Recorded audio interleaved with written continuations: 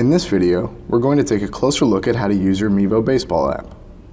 When you launch the app, your previous sessions show up here on the home screen, sorted by date.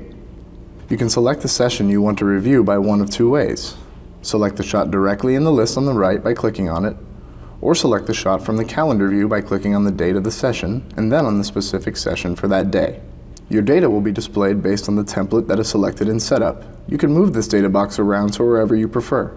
Play and pause is activated by tapping on the screen. You can also drag this slider to stop the video at any point.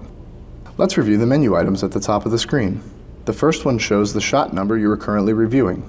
Tapping it advances to the next shot. Double tapping brings up a drop-down list where you can select a specific shot number.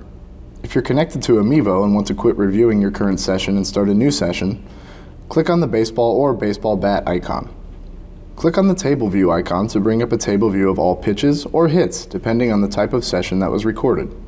By default, it will show all hits, as indicated here in the top right. Clicking here allows you to filter the type of hits. If we select ground ball, for example, we will only see ground ball data as well as the averages for ground balls here at the bottom of the screen. In this view, you can also select multiple items. For example, if you wanted to delete hits 5 and 9, just select them and click on the trash can. Edit allows you to rename a shot and also change the type of shot. Any videos that you have recorded can be shared via email. First, check the box of the hit that you want to share, then click the share icon. You now have the ability to send this video via email to anybody. Let's go back to review mode by clicking on the eye icon. In this mode, you will also see a draw icon. This allows you to draw lines or circles in any of these colors on your video.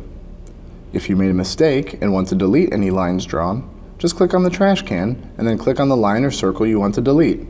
To go back, just click on the back arrow. If you have any other questions, contact us at support@flightscopemevo.com.